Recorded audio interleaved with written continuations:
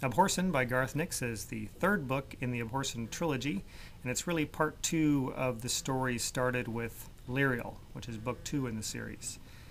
In Abhorsen, we see the conclusion to the many different storylines that were started in Lyriel but not concluded, and we get to see Lyriel, the character, really come into her own, into who she is and what she is, and we also find out a lot more about who and what some of the other major characters in this trilogy are.